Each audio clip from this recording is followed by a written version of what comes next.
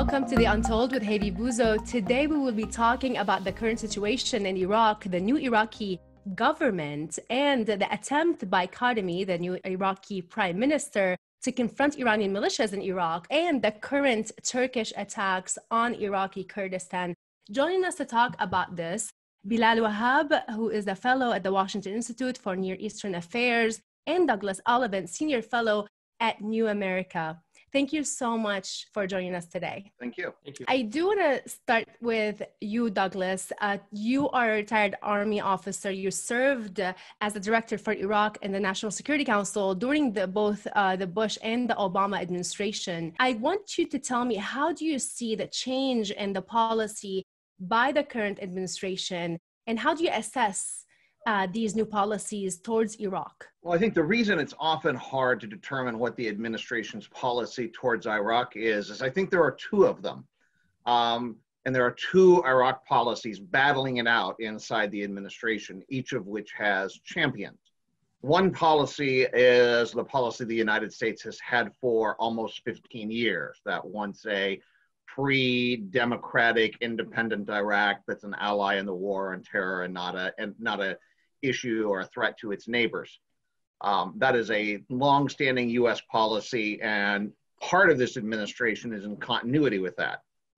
There is another part of this administration that sees Iraq policy as an adjunct to its Iran policy, and a certain wing of which then sees Baghdad as occupied territory, as already an Iranian satrapy, and therefore that Iraq is a logical place in which to fight your disagreements with the Iranians.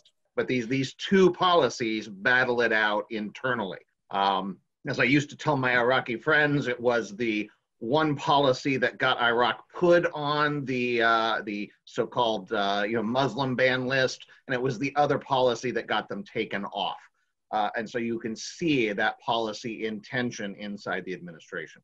How do you assess the current policy, Bilal? Because we definitely did see a shift, and we do see the weakening of the Iranian-backed militias. But in general, how do you assess the policies by this administration towards Iraq?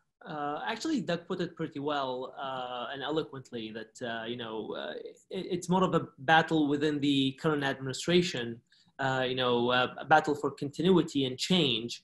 There is another way of looking at the same question.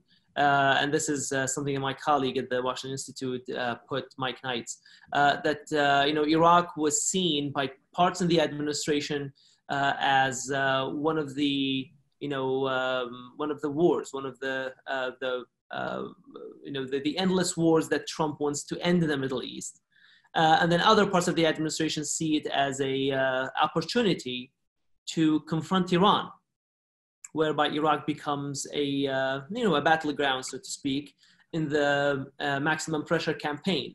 So along the lines of what Doug mentioned, I think the U.S. is in a way at a loss as to what they really want in Iraq.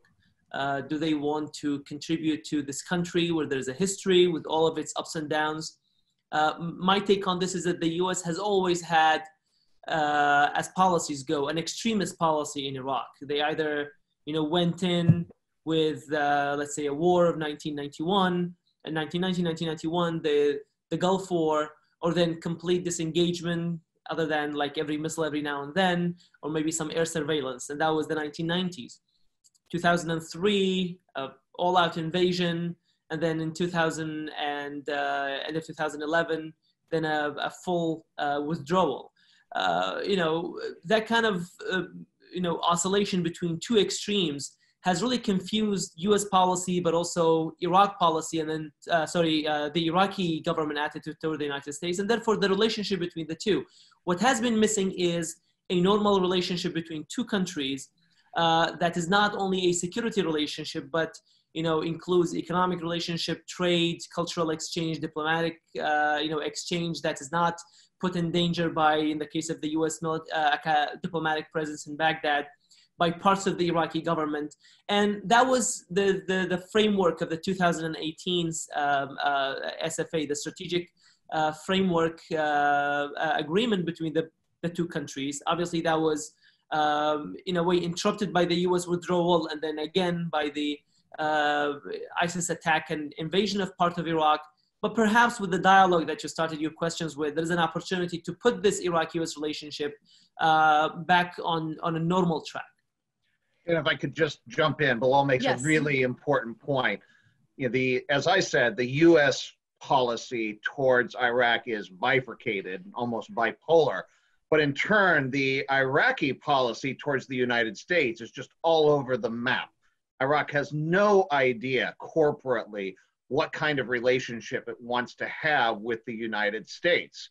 And so the United States, with its bipolar policy, and Iraq with almost an absence of policy, makes it very, very difficult for the two states to figure out just how they should interact with each other. Well, that's an important point, but now we have a new government in Iraq. You wrote a piece, Douglas, about that we should be or have modest expectations from this government. How do you view the performance of Kadhimi? We know that he did things that were not done before, such as arresting the Kataib Hezbollah members. We know that they were released later, but making this type of step, that was a change in how we've been seeing the previous prime ministers of Iraq behave. So obviously, Prime Minister Kadhimi is certainly a favorite of the West. He is known to almost every American who does Iraq policy, has long and good relations with the West, and is essentially seen by both his friends and his enemies as the U.S.'s guy.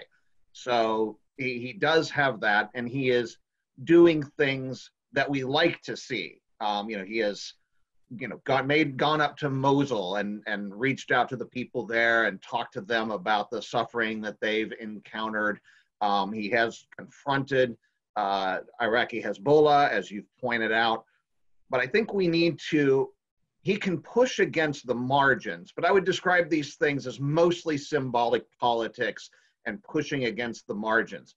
When it comes to the fundamental issues of Iraqi policy, he's limited by two things. First, he's in the middle of a crisis, and he's going to need political unanimity to deal with the twin crises of COVID and the low oil prices that have decimated the Iraqi economy and the Iraqi budget. So he really doesn't have the luxury of taking on a major political faction. He needs everyone focused on this crisis. Secondly, he just doesn't have much time, and he doesn't have his own political base. So he doesn't have time to develop his own political base. Now, Kadhimi as the prime minister, for that matter, Barham Saleh as the president and Halbusi as the speaker, is just about the best result in terms of the individuals at the head that we could have hoped for. The West, speaking largely, could have hoped for. But the stubborn political reality is that the two largest blocs in the Iraqi parliament are the Sadrists and the Fatah party that represents these Iranian militias, the Iranian aligned militias. So that's a really stubborn political fact that is going to be very, very hard for Prime Minister Kadhimi to navigate around. Again, he can make important symbolic gestures, and I think these arrests were one. His reaching out to the various factions is another. But in terms of real fundamental policy, one, he doesn't have much time. Two, he doesn't have his own political base. And three, he has crises to deal with that are going to consume almost all of his attention. Now we listen to what Douglas is saying about the situation in Iraq and that the fact that there is a crisis currently as well on top of the other elements. But to the Iranian-backed militias in Iraq, we saw what Qais al-Khazali, who is the head of Asaib Ahl al-Haq, how he basically threatened Kadhimi after what he'd done with the Kataib Hezbollah. He had the Iraqi flags behind him rather than their militia flags, which usually is the case. They feel threatened. In your opinion, even if this, as Douglas said, is symbolic because those people were released afterwards, doesn't that indicate a change in what's happening in Iraq under this new government? I agree with Doug that politically the militias, be it on the Sadr side or be it on the Fatah side, are well entrenched. But the recent behavior shows perhaps weakness division within, lots of fracture going on. And the death of Abu Mahdi al-Muhandis in particular has really shattered the leadership system, where different personalities are vying for the top job, to replace Muhandis on one hand, but also they were the militia groups and the Iran project in Iraq was really shaken by the protest movement.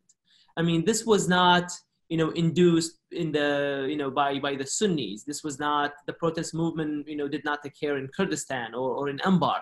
They were in Basra, they were in Dhiqar, they were in in the deep Shia south mostly, and then of course in Baghdad. And I think that is a very strong message to the Shia leadership in Iraq, but also to Iran. These are areas that Iran and the Shia class, the Shia political class, have very little excuse to explain why poverty rate in Muthanna is 55%. There has not been sectarian war in Muthanna, or in Basra, 25%, or in Dhiqar, 45%. These are areas, towns and provinces that, Basra accounts for 80% of Iraqi oil production. They didn't have civil war. They were not part of the insurgency. The Al-Qaeda wasn't all that active there. And they were far away and remote from all ISIS activities. So when you have poverty rates in double digits, that is the utter failure of Shia rule and Shia politics in Iraq. And then the public also sees, like, who is the patron of these groups? How can they, have such a bad, horrible performance and still get away with it? How come that no one can hold them accountable? Oh, the answer is easy. Oh, because they have a very strong patron who's protecting them militarily and politically, and that's Iran. And that's the ire of the public was targeted not only at the headquarters of the militias and political parties, but also at the Iranian symbols and pictures and consulates. So that is, I think, an important dynamic. And then you can see, yes, Qais al-Khaz'ali comes out and issues a statement from with an Iraqi flag behind him, but no one has seen Qais al-Khaz'ali since January 3rd. No one has seen him in person. The guy has been in hiding, and he issues statements via, WhatsApp messages, and that's about it.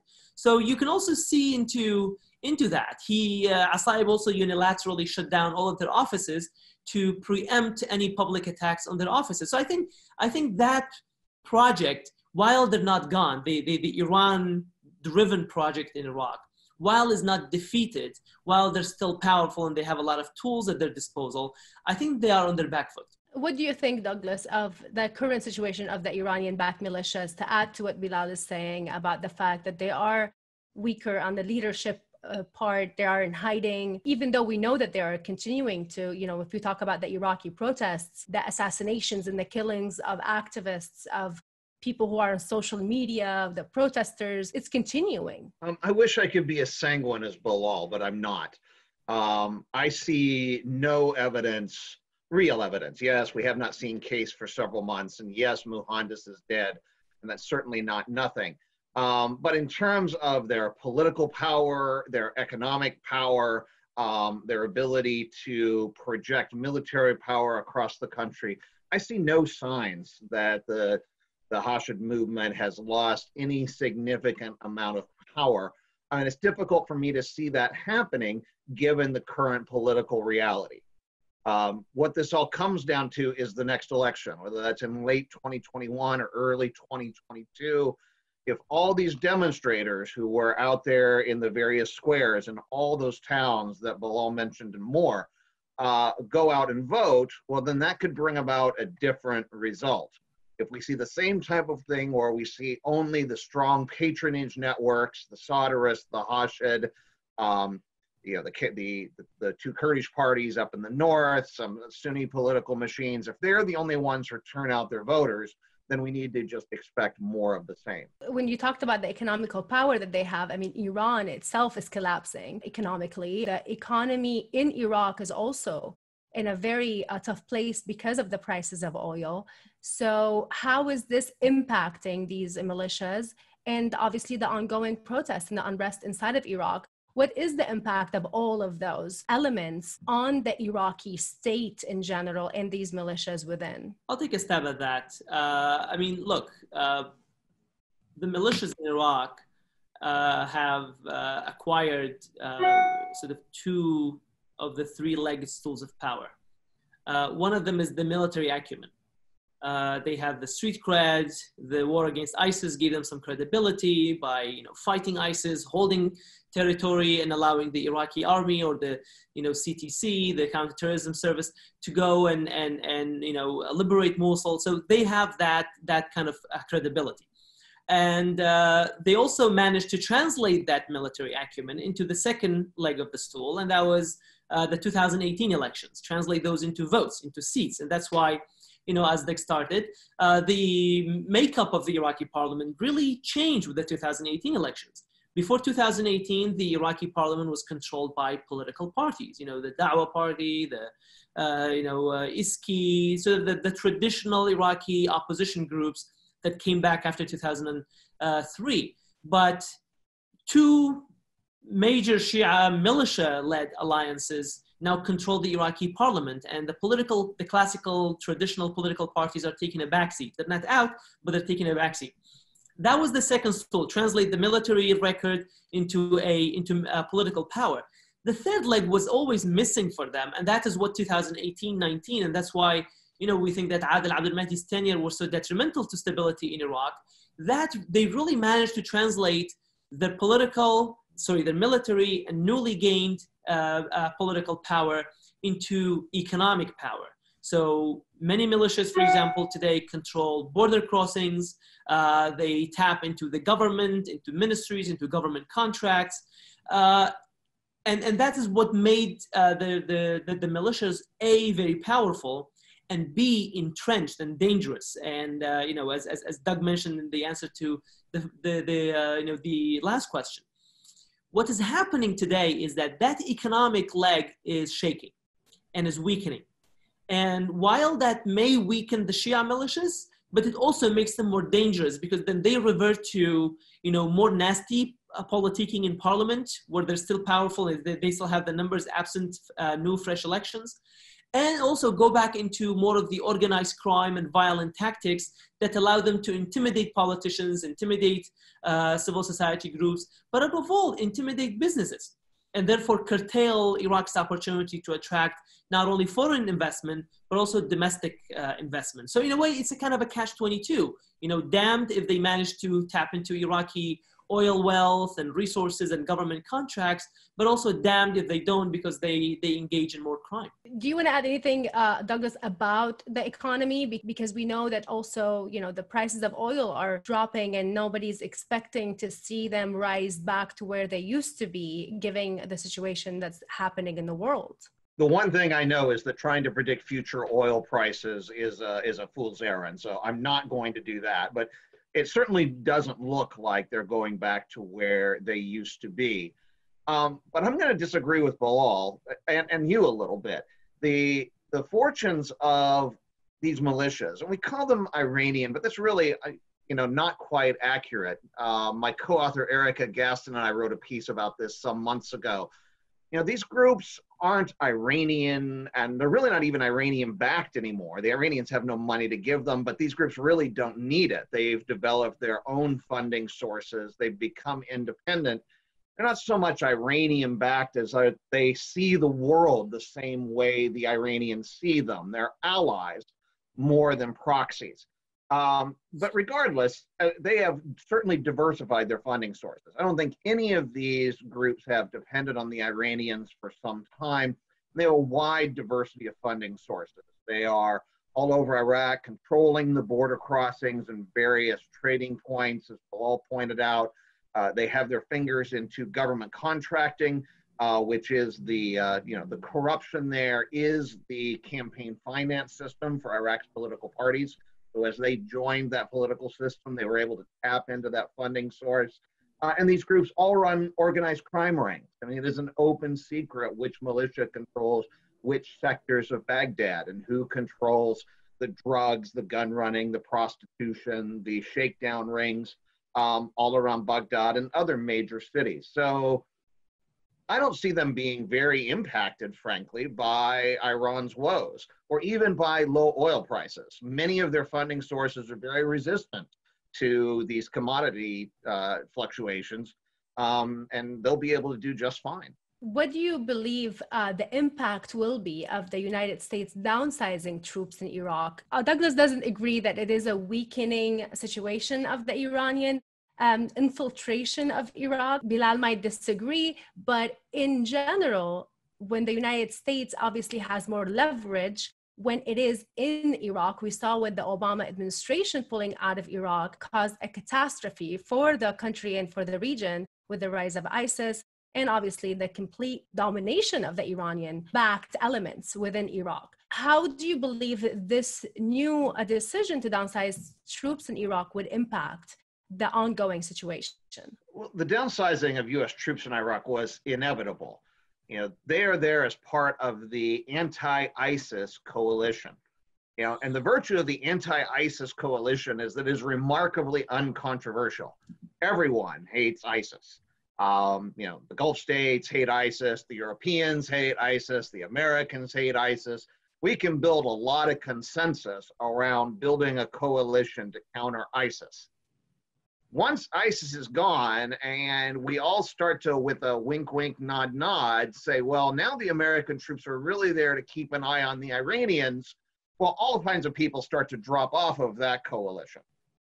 That is a much less non-controversial coalition because, at the core, you've got America and the Saudis and Emiratis and the Israelis are really the only ones who have this really hardcore, possibly the UK as well, hardcore view of the Iranians. And it's well known that the French and other European are a little more dovish on the proper approach to Iran. So this coalition starts to break down. So it's no surprise that now that ISIS is largely on its back feet, now that they're largely reduced to banditry and a few raids here and there, that this coalition would start to dissipate and that the presence would be smaller.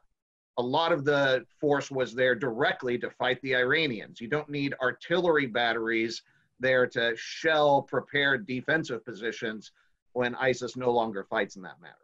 A lot more people, I believe, in the entire region believe that Iran is as dangerous, if not more dangerous than ISIS, because it does at a state level sponsor extremism, including Al-Qaeda in its history. It actually did create the atmosphere for ISIS to rise with fueling sectarian war in the region. So, that's another question. I would like Bilal to comment on this. The fact that the United States is actually having a tougher policy towards Iran in general definitely weakened Islamic extremism as a whole, and not only the Iranian regime and its back, other Islamist militias. I go back to, the dichotomy that I believe it was Kissinger who said Iran has to make up its mind. Is it the cause or is it the country?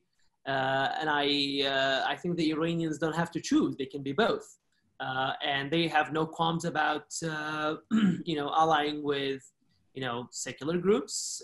There are now Christian militias in Iraq that are Iran aligned, and that's seen as completely fine, perhaps in Iraqi circles. That may make people in Washington D.C. scratch their heads. The Islamic Republic has Islamic in its name, and yes, it does promote, and support Islamic groups here and there, especially militants and militias. But it's not an exclusive relationship.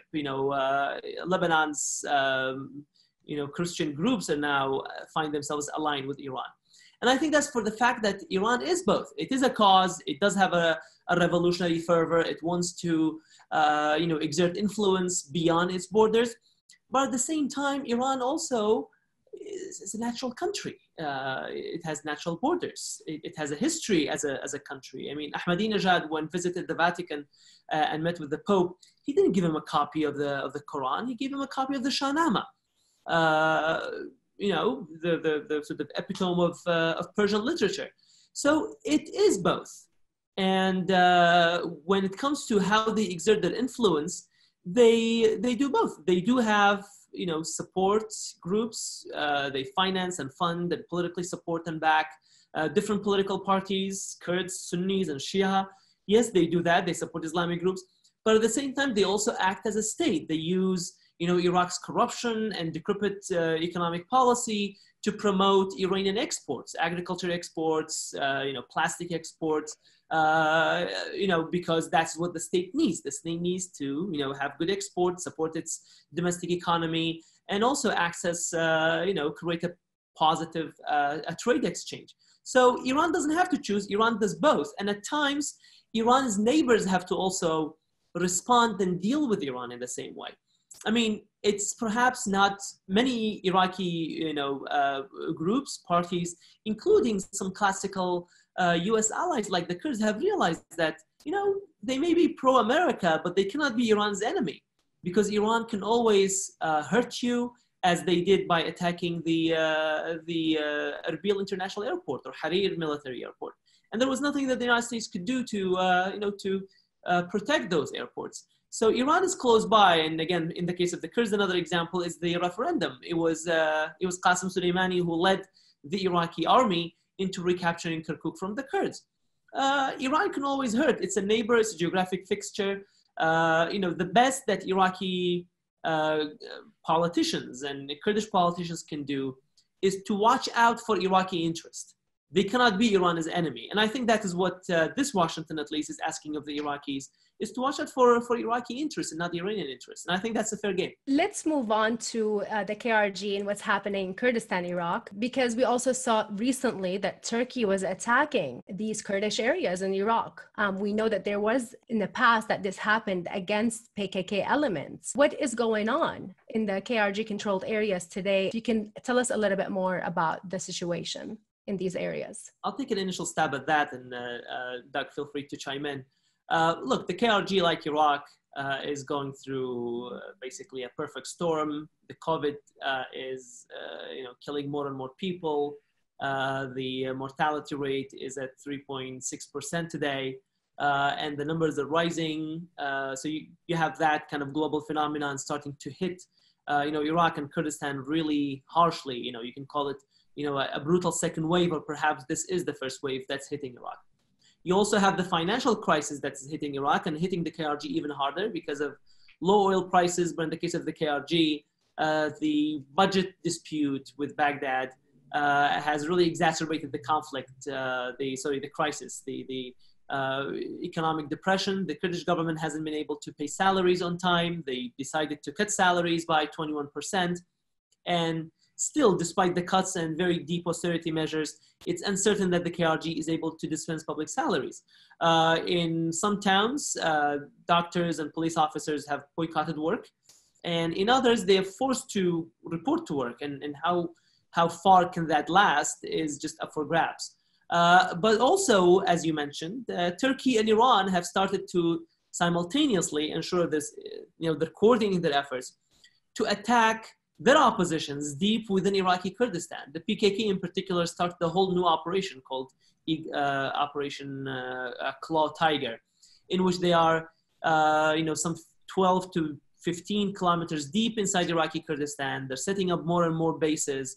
And so far, 5 Iraqi Kurdish civilians have died, and some 50, 60 villages have been evacuated. And, these are all problems that the KRG has sort of little in terms of tools in their toolkit to handle. It's not a sovereign to go and borrow money. It's, it's not a sovereign to go and let's say, complain at the UN Security Council for Iranian and Turkish aggressions. And then the COVID is just it's a global pandemic. However, rather than rise to the challenge, Kurdistan's leading parties, the KDP and the PUK, are basically bickering, and they're engaging in petty political, games of scoring political points at each other. They refuse to meet. They're trying to undermine each other's efforts, and they're tapping into this regional dynamic of Turkey, Iran, the Gulf Rift, to again get back at each other, and that basically renders them less effective in Iraqi politics. The KDP and the PUK have been working at cross purposes in Iraq when it comes to, the doling out of positions. And because they are weaker in Iraq and because they don't have unity at home, that just makes them less useful as a U.S. partner. What do you think about the situation, Douglas, with Iraqi Kurdistan? Well, I think there's two very distinct issues here. One, the first is, Iraqi Kurdistan itself, and Bilal obviously knows that far better than I do. I don't have much to add. I think he really got to the key point there, that because it's not a state, it has very, very few tools to deal with this. It can't go borrow money. It can't inflate. It doesn't have currency reserves to draw against. All those tools that Baghdad has to deal with this crisis, it doesn't have. And the KRG is just far more reliant on the salaries to maintain its economy than is the South. I mean, there's a reason that the KRG has a 3% poverty rate and the South has a 50% poverty rate, and it's because almost everyone in the KRG is on the payroll. Almost everyone or every household has a salary, is a retiree. You've got to hand it to the KDP and PUK. They've really managed to get everyone in the KRG on the patronage network in a way that's just impossible to do with the much larger numbers in the South. When it comes to Turkey and the PKK, the United States is in a difficult place. I mean, the PKK it's not just the Turks that consider the PKK a terrorist group. They're US listed as a terrorist organization as well. So when the Turks make the same argument that the United States makes, that this country is not strong enough to deal with these terrorists within its borders, we're going to strike ourselves. That leaves the United States really without much to say. Okay, yeah, that's what we do. So, and we saw that this week from I believe the Secretary of State made a fairly strong statement acknowledging that, yes, we also consider the PKK a terrorist organization. We kind of fudge what that means for the YPG and just don't talk about it. But when it comes to the PKK proper inside the KRG, there's very little the United States can say about that. Are their numbers growing, and what are the tools for the KRG? And I understand what you said, Bilal, about the fact that it's not an actual sovereign country, to be able to be more flexible and confronting these elements. But in terms of the PKK existence within these KRG areas, how strong are they? Are they getting bigger, smaller? What is the situation? I'm not aware of sort of added or unusual PKK activity that is, creating sort of a Turkish backlash. Part of it is seasonal. This is usually the time where Turkey attacks Kandil, in spring and summer. That's one. Two, Turkey is outsourcing a lot of its problems beyond its borders. The economic crisis that's hitting Turkey within, obviously, the COVID, but also, the legitimacy crisis that the ruling party is going through. Usually the solution to that has been, to engage in some military adventure. Because again, curious, a rally around the flag effect. So Turkey right now is engaged in Libya, engaged in Iraq, obviously engaged in Syria. So it's militarily stretched. But it seems that these military ventures have, some domestic support at the time that the ruling party has very little to show in terms of governance and a strong economy and job creation. Let's also not forget that the ruling coalition in Turkey has also changed since the coup attempt of 2016, and the AKP is now in alliance with the MHP, which is a very nationalistic, some say anti-Kurdish political party. So that kind of transborder attack against the PKK is gaining, has some momentum and support within the country. And the Turkish government, with the media that it controls, can basically sell it as an extension of the effort that Turkey is engaged in neighboring Syria. But also the Iraqi Kurdish dynamic plays into this because, there has been a change in the balance of power between the two ruling parties inside Kurdistan, the KDP and the PUK, with the KDP in ascension and PUK stocks falling. They lost their leader. They have their seats in parliament. And oftentimes the PKK and the PUK find a common ground in order to sort of rise up to KDP. Now, of course, KDP has a better relationship with Turkey, thanks to energy deals, thanks to borders, and at one point, a former Iraqi Kurdistan's president participated in an AK Party rally in Diyarbakir, part of the sort of the Turkish effort at the time for peace and reconciliation within. So the KDP and the PKK, have a lot of enmity going on, and that also taps into the internal Kurdish dynamics. The PKK, too, specifically, perhaps to your question, has been more successful recruiting inside Iran more than inside Iraq, but they have also still managed to do enough recruitment in Iraq. But their main recruitment operation are mainly, obviously, in Syria, but also increasingly in Iran. It is interesting what you mentioned, that basically there's no need for anything to happen on the Kurdish side for Turkey to attack and then blame the PKK. So they do it with impunity. There's nobody verifying if it's true, the Turkish claims to the fact that there are any PKK activities or not. But what is the position of the United States in terms of what you said, Douglas, earlier about the fact that, when there's a claim of the PKK who was designated terrorist by the United States, then there's not much to do. But why there's no ways of verifying the Turkish claims also from the United States, and to make sure that those attacks don't just happen anytime Erdogan's party and himself want to get more legitimacy inside of Turkey?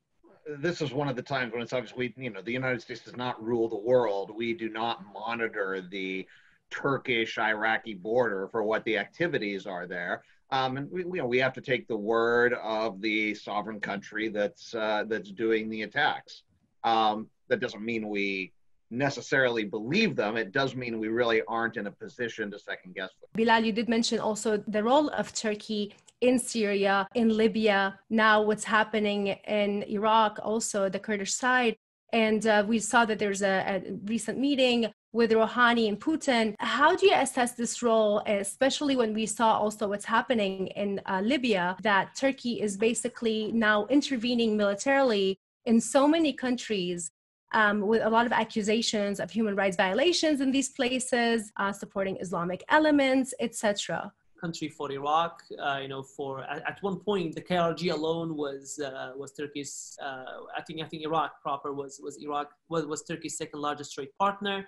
Turkey sees Iraq not only as a theater for its fight against the PKK, but also as an opportunity to access perhaps cheaper energy and exert a level of influence.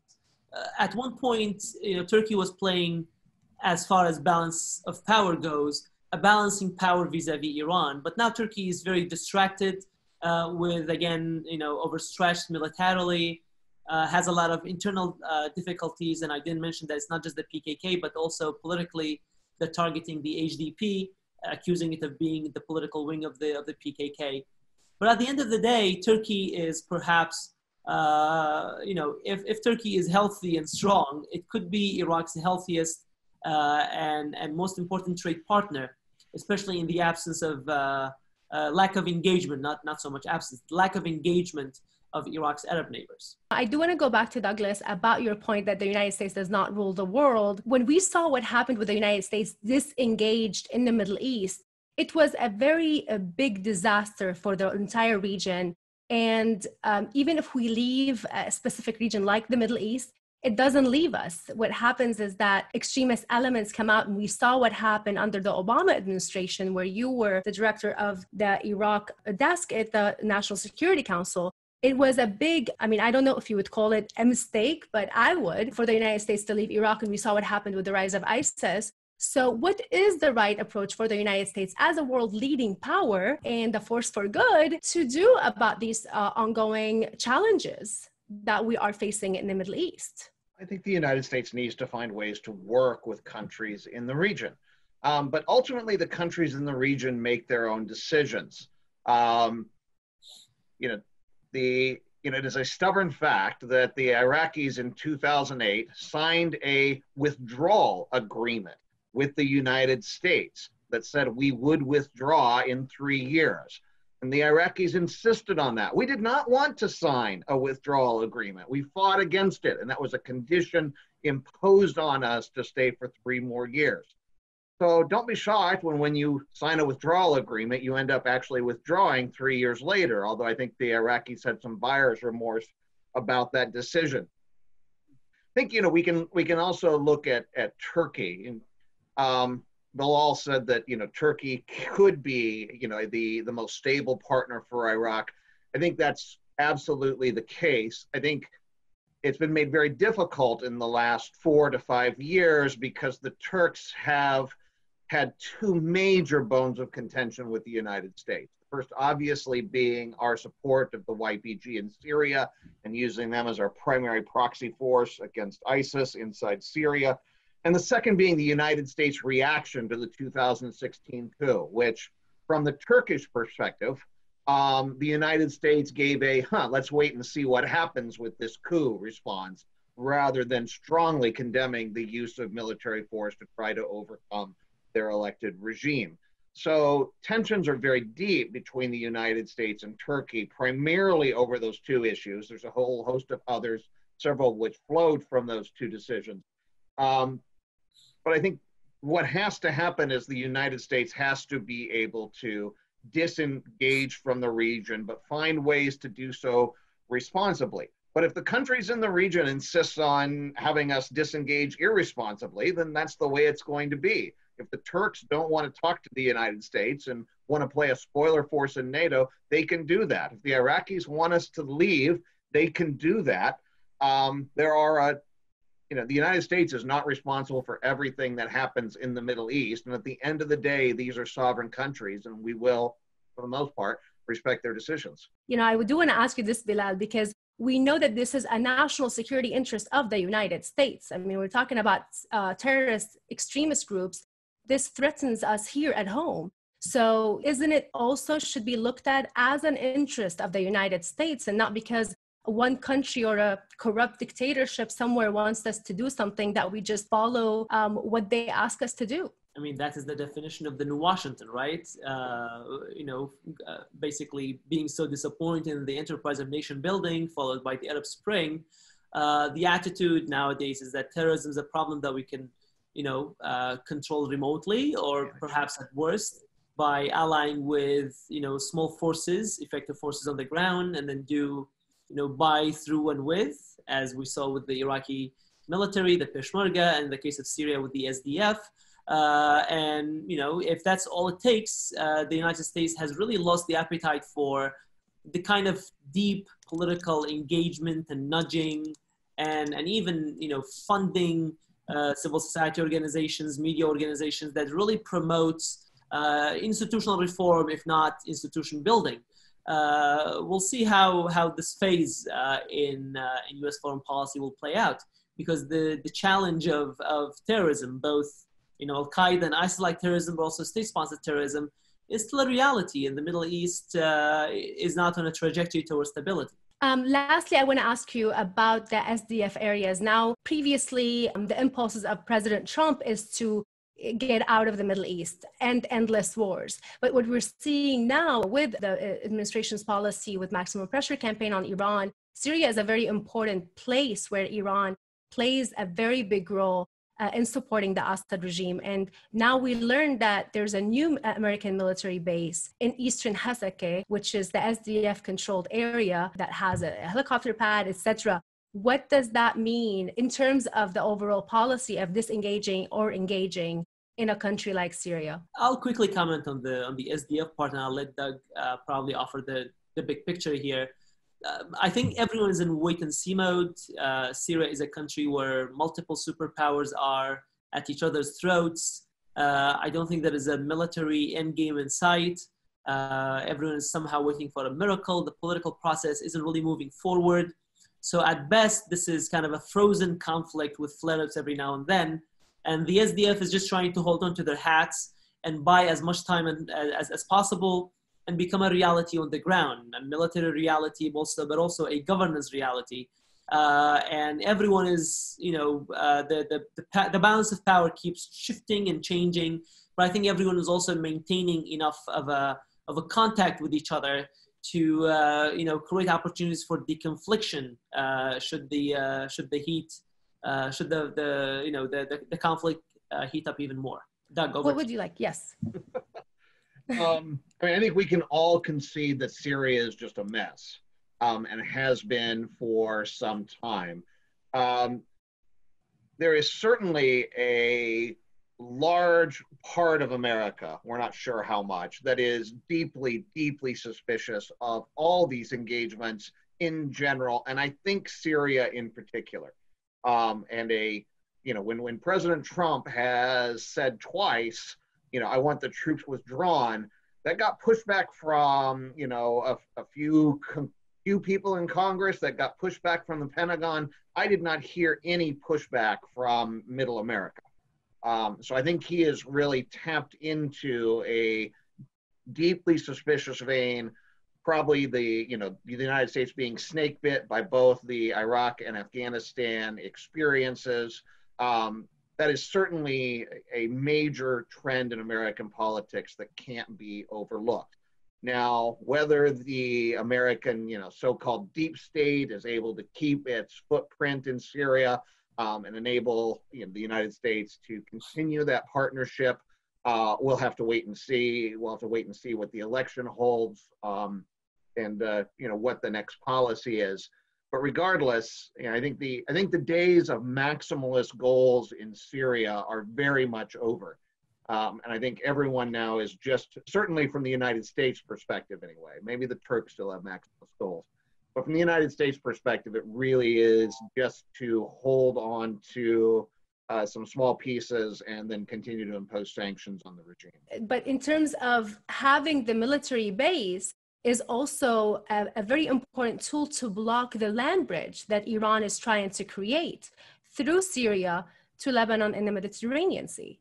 No, the tools that are needed to strike that, and it's all we're talking about striking remotely. We're talking about launching drones, launching missiles, perhaps occasionally launching a commando raid of some type.